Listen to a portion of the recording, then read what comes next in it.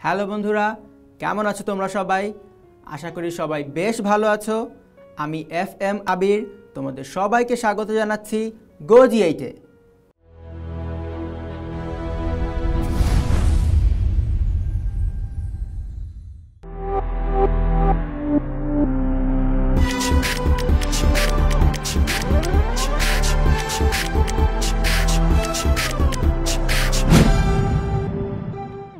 আমাদের আজকের ক্লাসে আমরা নবম-দশম শ্রেণীর উচ্চতর গণিত বইয়ের ষষ্ঠ অধ্যায় অর্থাৎ অসমতা অধ্যায়ের কিছু গাণিতিক সমস্যার সমাধান করব।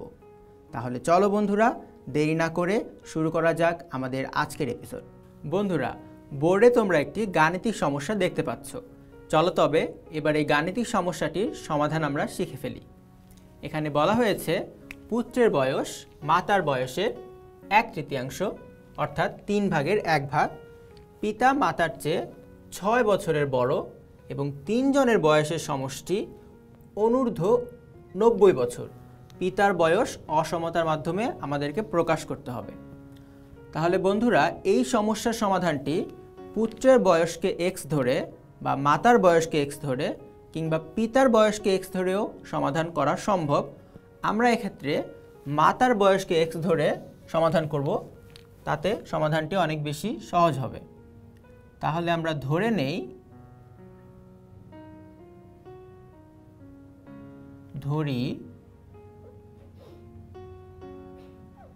মাতার বয়স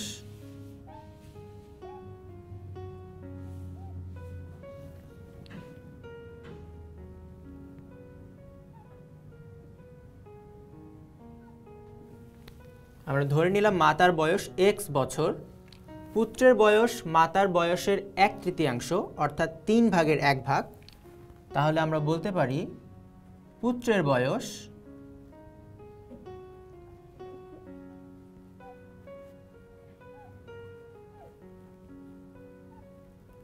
মাতার বয়সের 3 ভাগের 1 ভাগ, অর্থাৎ মাতার বয়সকে 3 দ্বারা ভাগ দিলে আমরা পুত্রের বয়স পেয়ে যাই। এখানে আরো বলা হয়েছে পিতার বয়স মাতার বয়সের চেয়ে 6 বছরের বড়, অর্থাৎ পিতা বড় মাতার চেয়ে 6 বছরের। তাহলে আমরা বলতে পারি পিতার বয়স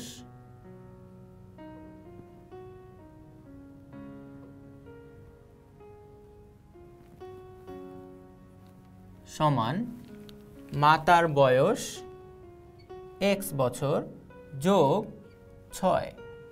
তাহলে পিতার বয়স হচ্ছে x প্লাস 6 বছর। আমাদের পরের ইনফরমেশনটি হচ্ছে 3 জনের বয়সের সমষ্টি অর্থাৎ 3 জনের বয়সের যোগফল অনূর্ধ্ব 90 বছর। বন্ধুরা, অনূর্ধ্ব বলতে এখানে বোঝানো হচ্ছে 3 জনের বয়সের যোগফল 90 বছরের বেশি নয়, অর্থাৎ 90 বছরের সমান অথবা 90 বছরের চেয়ে ছোট। তাহলে আমরা বলতে পারি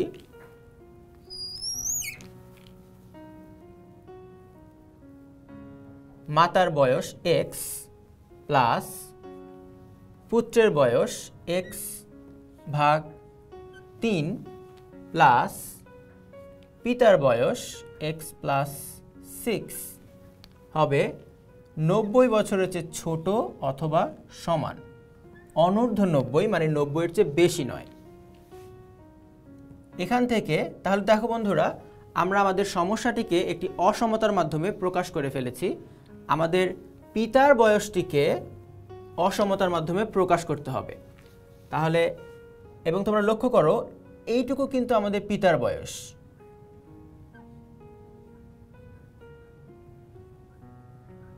তাহলে আমরা যদি বাম পাশে x প্লাস 6 রেখে ডান পাশে কোনো সংখ্যা রাখতে পারি, তাহলেই কিন্তু পিতার বয়সটি অসমতার মাধ্যমে প্রকাশিত হয়ে যাবে।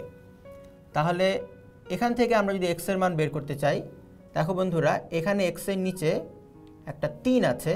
এই 3টিকে দূর করার জন্য আমরা অসমতার উভয় পাশকে 3 দ্বারা গুণ করতে পারি। তাহলে অসমতার বাম পক্ষকে আমরা 3 দ্বারা গুণ করে দিলাম,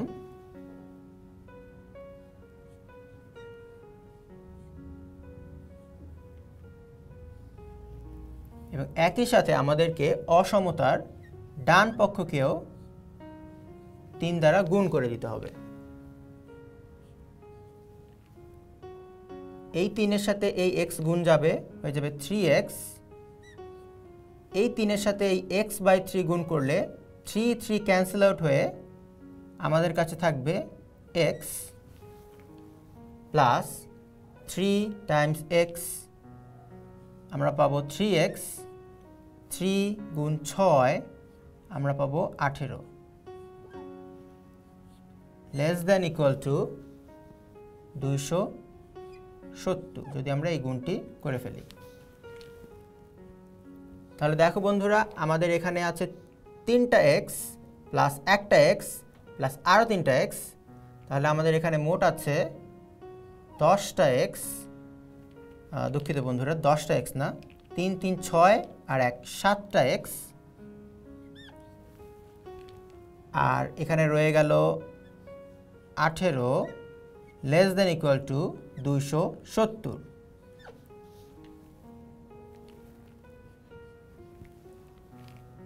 আমাদের কাছে আছে 7x less than equal to 270। এই প্লাস 18কে আমরা যদি রাইট সাইডে নিয়ে যাই আমরা পেয়ে যাব -18।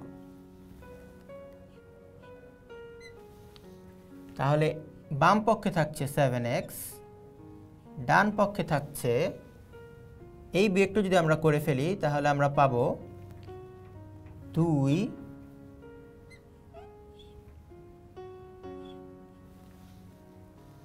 আমরা পেয়ে গেলাম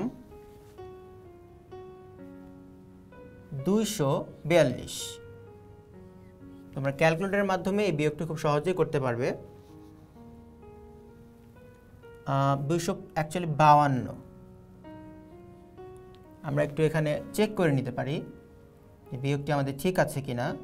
252 যোগ 18, 8 আর 2 10-এর 0, হাতে আমাদের 1, 5 আর 1 6 আর 1 7, 270। হ্যাঁ, তাহলে আমাদের এখানে এই বিয়োগটির ফল আসবে 252। তাহলে দেখো বন্ধুরা, আমরা এখান থেকে x এর মান পেয়ে গেলাম 252 ভাগ 7। 7কে আমরা ডান পাশে নিয়ে গেছি, তাই 7 ভাগ আকারে চলে যাবে। তাহলে এই ভাগটি যদি আমরা এই পাশে করে ফেলি, তোমরা এটিকে ক্যালকুলেটরের মাধ্যমে খুব সহজে করতে পারবে। 3 7 21,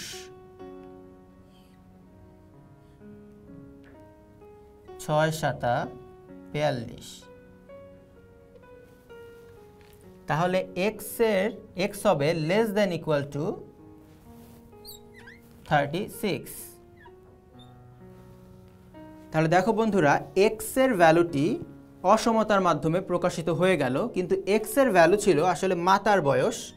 আমাদেরকে বলা হয়েছে পিতার বয়সকে অসমতার মাধ্যমে প্রকাশ করতে। তাহলে পিতার বয়স আমরা এখানে পেয়েছিলাম x + 6 বছর। তাহলে এখানে যদি আমরা x এর জায়গায় x + 6 নিয়ে আসতে পারি, তাহলে পিতার বয়স অসমতার মাধ্যমে প্রকাশিত হয়ে যাবে। তাই আমরা বাম পক্ষে একটা 6 যোগ করে দিব। আর যেহেতু বাম পক্ষে আমরা 6 যোগ করছি, নিশ্চয়ই আমাদেরকে অসমতার ডান পক্ষেও 6 যোগ করতে হবে অসমতাটিকে ঠিক রাখার জন্য। তাহলে এক্ষেত্রে আমরা বলতে পারি x + 6 এর জায়গায় আমরা বলতে পারি পিতার বয়স, কারণ এটাই আমাদের পিতার বয়স। এখানে আমরা দেখতে পাচ্ছি পিতার বয়স, এবং আমাদের রাইট সাইডে আছে 36 যোগ 6 মানে 42। তাহলে বন্ধুরা দেখো, আমরা পিতার বয়সটিকে অসমতার মাধ্যমে প্রকাশ করে ফেলেছি। আশা করি বন্ধুরা তোমরা এই গাণিতিক সমস্যার সমাধানটি বুঝতে পেরেছ। বন্ধুরা, বোর্ডে তোমরা অসমতা সংশ্লিষ্ট আরও একটি গাণিতিক সমস্যা দেখতে পাচ্ছ। চলো আমরা এর সমাধানটিও শিখে ফেলি। এখানে বলা হয়েছে একখানি জেট প্লেনের গতি প্রতি সেকেন্ডে সর্বাধিক 300 মিটার, প্লেনটি 15 কিলোমিটার যাওয়ার প্রয়োজনীয় সময় অসমতার মাধ্যমে প্রকাশ করতে হবে। তাহলে শুরুতেই আমরা ধরি প্রয়োজনীয় সময়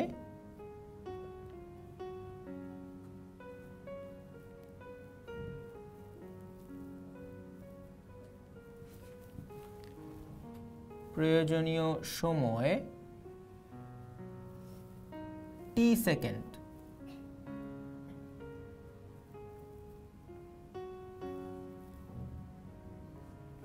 বন্ধুরা সমস্যাটি বোঝার চেষ্টা করো। এখানে একটি জেট প্লেন আছে যেটি প্রতি সেকেন্ডে সর্বাধিক 300 মিটার দূরত্ব অতিক্রম করতে পারে এবং প্লেনটি 15 কিলোমিটার দূরত্ব অতিক্রম করলো। তাহলে এইখান থেকে প্লেনটি এখানে আসলো এবং এই দূরত্বটি হচ্ছে 15 কিলোমিটার।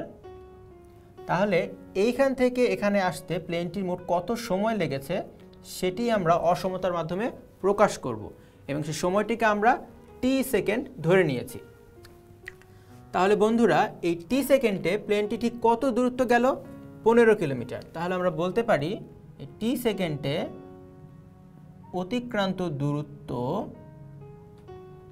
সমান 15 কিলোমিটার,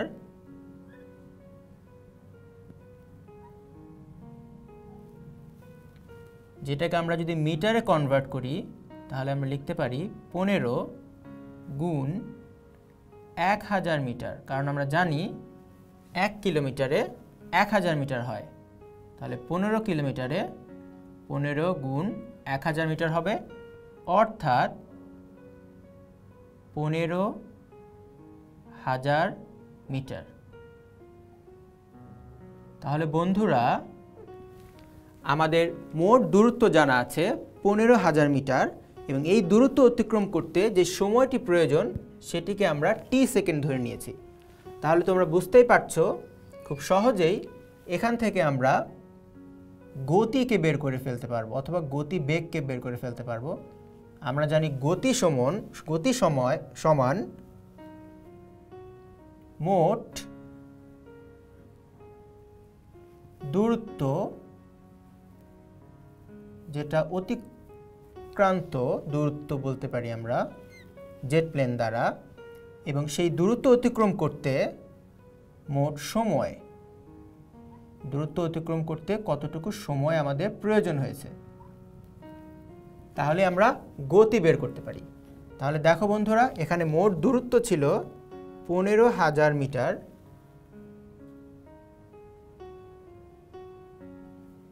এবং এই 15,000 মিটার দূরত্ব অতিক্রম করতে যে সময় প্রয়োজন সেটিকে আমরা টি ধরেছি। তাহলে মোট সময় টি। এবং প্রশ্নে বলা হয়েছে এই গতি সর্বোচ্চ বা সর্বাধিক 300 মিটার হতে পারবে, অর্থাৎ গতি 300 মিটারের বেশি হতে পারবে না, সর্বোচ্চ 300 অথবা 300-র কম হতে পারবে। তাহলে আমরা বলতে পারি প্রশ্ন মতে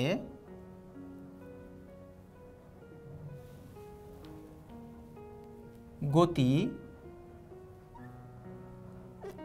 সর্বোচ্চ 300 হতে পারবে, এর বেশি হতে পারবে না, কিন্তু এর কম হতে পারবে। তাহলে গতি লেস দ্যান ইকুয়াল টু 300 এবং গতি সমান আমরা পেয়ে গেছি, দেখো বন্ধুরা এই রাশিটি 15,000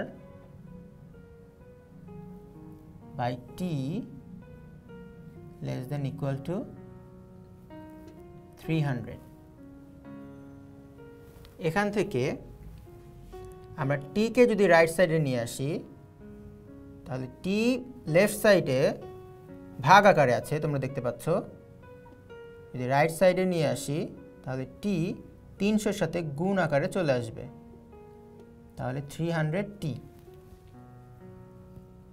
এবার যদি আমরা লেফট সাইডকে রাইট সাইডকে লেফট সাইডে নিয়ে আসি এবং লেফট সাইডকে রাইট সাইডে নিয়ে যাই, অর্থাৎ এই অসমতাটিকে যদি আমরা ফ্লিপ করে দেই তাহলে আমরা লিখতে পারি 300t এবং এই অসমতার চিহ্নটিও তখন ফ্লিপ হয়ে যাবে, উল্টে যাবে। তাহলে হয়ে যাবে 300টি গ্রেটার দ্যান ইকুয়াল টু 15,000। তাহলে আমরা লিখতে পারি টি উড বি, 300কে এই পাশে নিয়ে আসলে এটা ভাগ হয়ে যাবে 15,000 ডিভাইডেড বাই 300। এবং তোমরা এখান থেকে দেখতে পারো বন্ধুরা, 300কে 15,000কে যদি আমরা 300 দিয়ে ডিভাইড করি তাহলে এখানে আসলে 50 পেয়ে যাই। সুতরাং টি গ্রেটার দ্যান ইকুয়াল টু 50। তাহলে বন্ধুরা তোমরা বুঝতে পারছো 15 কিলোমিটার যাওয়ার জন্য এই জেট প্লেনের প্রয়োজনীয় সময় হবে 50 সেকেন্ডের সমান অথবা তার চেয়ে বেশি। 50 সেকেন্ডের কম হলে কিন্তু প্লেনটি 15 কিলোমিটার যেতে পারবে না। এখন এখানে তোমরা লক্ষ্য করো টি হচ্ছে সময়, সময় কখনোই ঋণাত্মক হতে পারবে না, কিন্তু টি গ্রেটার দ্যান ইকুয়াল টু 50 বলতে কিন্তু ঋণাত্মক মানগুলো আসছে না, শুধু ধনাত্মক মানগুলো আসছে। তাহলে এখানে আর কোনো রেস্ট্রিকশন নেই, তাহলে এটি হচ্ছে আমাদের কাঙ্ক্ষিত উত্তর। আশা করি বন্ধুরা তোমরা আমাদের এই সমস্যার সমাধানটি খুব ভালোভাবে বুঝতে পেরেছো। বন্ধুরা আশা করি আমাদের আজকের এপিসোডটি তোমরা বুঝতে পেরেছো। পরবর্তী এপিসোডে নতুন কিছু নিয়ে তোমাদের সামনে হাজির হব। সে পর্যন্ত ভালো থেকো, সুস্থ থেকো এবং অবশ্যই GoGEE8 এর সাথেই থেকো।